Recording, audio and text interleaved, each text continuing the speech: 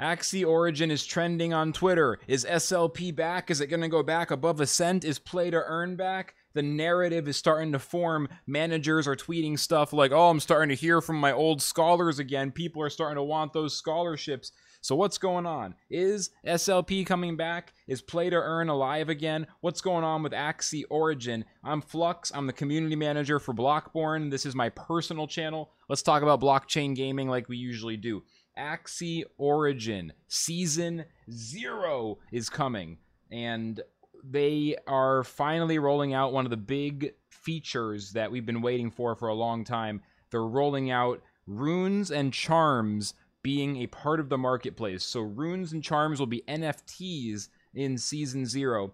In case you don't know, runes and charms are basically the most important items in Axie Origin. They power up individual moves in the case of charms, and they power up the Axie itself in the case of runes, and they make a huge difference in the quality of your team. The rarest runes and charms are also the most powerful, and the only way to get these items from the game is to gamble for them by spending SLP, as well as I think a currency called Moon Shards, which is a virtual currency. I'm not sure about the Moon Shards in Season 0, but basically you spend SLP to spin the wheel and see what you get. So they're kind of implementing a gacha-based system for these runes and charms. So let's talk a minute about a few things. Look, if anyone who's watched my channel for a while, it's been a while. I've been doing a lot of different stuff, playing different games. YouTube kind of fell off my radar. I was multi-streaming, but not paying a ton of attention. I really do want to take some time to assess where I'm at with Axie. I played the alpha season, the season before Season 0. I had a lot of fun. The game is fun. I enjoy playing Axie Origin. I want to stream more of it. I want to spend more time on it. I've just been busy with my full-time job and the Lost Relics grind. I do think there's something dangerous in Season 0 that you need to watch out for. I think there's something to be careful of. And that's the nature of the gambling-based sort of like system, the gambling for the runes and charms.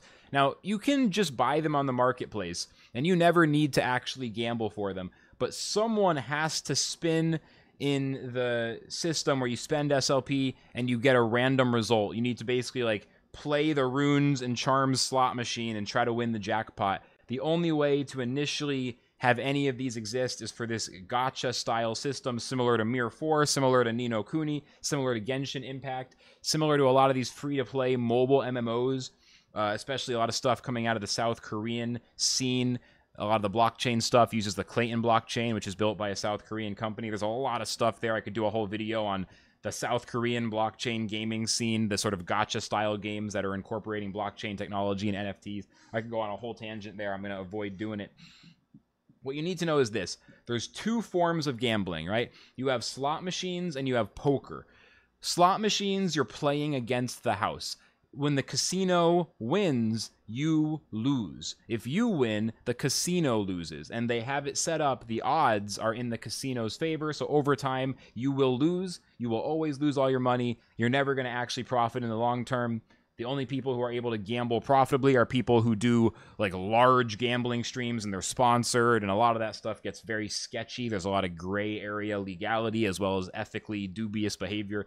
And there's also some legitimate stuff as well. But generally speaking, you're never making money. You're always losing. And most gambling addiction is around slot machines, not around poker, because of the nature of how it sort of psychologically affects you.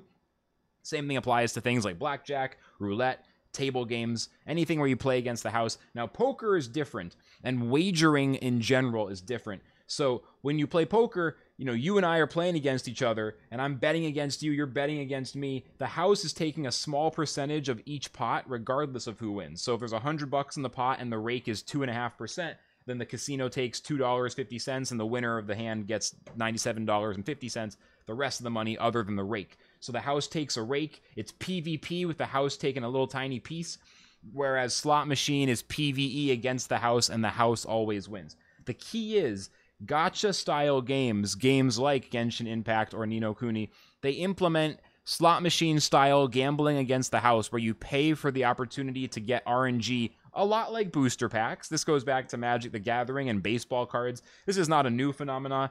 The ethical boundaries of what is and isn't okay as far as these sorts of gambling-based systems in games and in collectibles is a a vast topic. Most people seem to be okay with some amount of gambling, especially if you're talking off the record, not on video, not on stream. Plenty of people will gamble, they'll play poker, they'll bet on sports. You know, it's a pretty common thing. I'm not here to be anti-gambling. I enjoy gambling. I've played poker my whole life, like since I was 10. My uncle taught me how to play, which is a little messed up maybe, but I like it. I learned a lot. I understand certain things by experiencing poker, RNG, sort of Bayesian reasoning, and some, you know, kind of like fancy shit. The point is, Axie's system, where you roll for runes and charms, is a slot machine. You're paying money for spins to try to get something that is more valuable than the money that you're spending to roll. You're gambling against the house. There's like a hair on my face. It's getting me. Like on my face, I'm like trying to fix. That's why I keep scratching my face. You know, you're gambling against the house, and the house always wins. The problem is someone has to do it. There's no way for runes and charms to be on the marketplace unless someone is gambling for them. What's gonna happen is, if you are thinking of yourself as investing into blockchain gaming, but what you're doing is putting money into SLP and spinning for runes and charms, you're not investing, you're gambling. You understand? It's bad enough that people use the word investing when they just randomly buy shit in these games. And it's not just Axie. Same thing happens in every single blockchain game I've ever heard of where the NFTs have gameplay significance, whether it's Gods Unchained, whether it's Lost Relics, whether it's Splinterlands, whether it's Million on Mars, like all these games I play. Like, it's not unique to Axie. But, you know, people will be spending $100 on some random shit in the game. You know, there's no investment thesis. They don't have enough money to be investing in this category. You know, the risk profile, none of that. It's just, I want the item. But then instead of saying they're buying it, people will say, I'm investing in the game. We need to really be careful about this. It's already dubious when you're investing by buying, you know, like a $60 item that may or may not ever have resale value. You know what I mean? Like, it's just like an NFT that gives you a boost in the game or something. Like, that's already bad enough. When you're putting money into a gambling-based system to roll for rare items and you use the word, I'm investing $30 into this, you're not investing, you're gambling. Specifically, you're playing a slot machine style gambling game for those runes and charms. So be careful. Don't gamble and spin for runes and charms with money that you wouldn't spend gambling on a slot machine. At most, you should probably use the marketplace to buy stuff that's affordable. And I know it's boring, but you should think of it as entertainment spending, not investing. That's going to work for the vast majority of people. It's going to help you avoid get scammed. And if you are a high-level competitive gamer, that's awesome. That's just sort of its own different thing. But I'm talking about the 99% of people otherwise. Anyway, I just wanted to share a few thoughts. Axie Origins Season 0, I'm excited. It's going to be fun, but it is a gacha. It has gambling built into the core gameplay loop. Sky Mavis kind of made the deal with the devil, like Robert Johnson back in the 1920s. And so you got to be really careful. Don't get wrecked. Don't spend money you can't afford to use. And don't call gambling investing. All right, let's really, really be careful. Play to earn is the new gacha.